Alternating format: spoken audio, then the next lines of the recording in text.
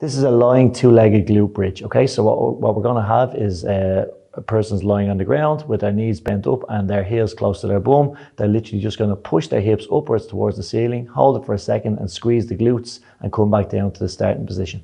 So we have our heels close to the bum to start. We're gonna push our hips up towards the ceiling, squeeze our glutes at the top and hold a sec and then slowly back down.